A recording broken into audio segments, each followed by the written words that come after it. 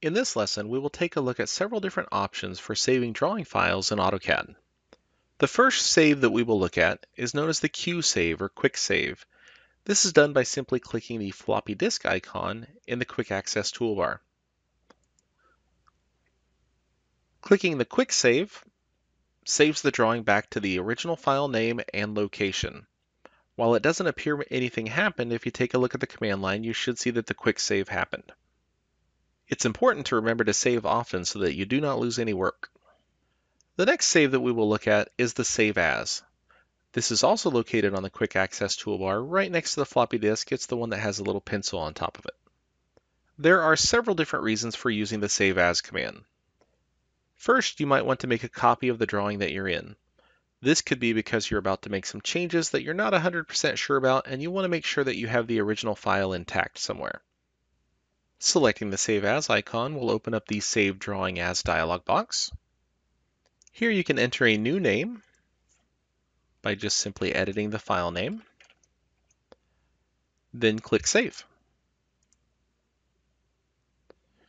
As you can see by looking at the File tab, I have now changed the name of this drawing. I'm actually in a copy of the original drawing. That original drawing has essentially been closed, a copy made, and we are in the new copy. Another reason why the Save As command is used is to save the drawing as a different version. If you are collaborating with somebody that has an older version of AutoCAD, they may not be able to open your file. To save as a different version, just simply click Save As. And in the Save Drawing As dialog box, you can select the Files of Type dropdown. AutoCAD updates the DWG format every few years. If, for example, I'm collaborating with somebody who's using AutoCAD 2015, then I will select the AutoCAD 2013 format. As you can see, the format is still .dwg, but the file format itself is different. Optionally, I can enter a new name, then click Save.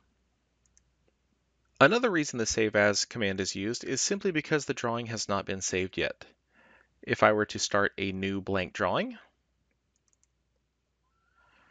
this drawing has not been saved and it has not been properly titled. Because of that, even if I go up and click the Quick Save command, it will open up the Save Drawing As dialog box. Here I'll give it a quick name, then select Save. I can see the new file name reflected in the File tab. And from this point forward, when I click the Quick Save command, it will simply save back to the same file name and location. A couple of more save options are available in the Options dialog box. To access the Options dialog box, I will right-click in the drawing window and select Options from the context menu. In the Options dialog box, I will click on the Open and Save tab. In the lower left corner, I can see that Automatic Save is selected and 10 minutes between saves has been set as the default value. This means that every 10 minutes, AutoCAD is going to make an autosave file. If for some reason I close out of a drawing without saving, like perhaps my computer crashes, hopefully I will not lose any more than 10 minutes worth of work. Another type of save is a backup save. As you can see, Create Backup Copy with each save is selected by default. A backup copy has the file extension .bak. The backup copy is always the previous version of the drawing file. Therefore, if the current file becomes corrupt, or if I have another reason where I want to recover the previous version of the drawing, I can simply go to the location of the drawing file where I will find a backup copy there as well. The BAK extension can be changed to DWG and it will then become a drawing file. This concludes our lesson on several different save options in AutoCAD.